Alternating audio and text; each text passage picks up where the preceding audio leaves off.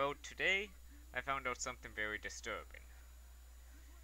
In my city, Winnipeg, it seems like they killed Power 97 and replaced it. And they also terminated personality TJ Connors and Holly. Can't pronounce the last name.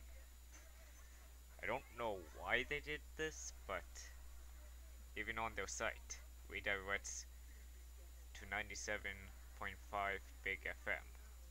Or even try putting in the original to say I'm not lying. Power 97, something I listen to a lot. And it transfers me back to this. I do not accept this. I might actually go to a different radio channel, I don't know. It seems like they aren't playing as much hard rock anymore.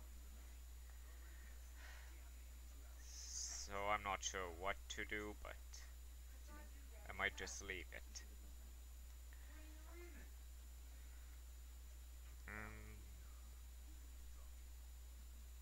That's just a quick look at this. So that will be it.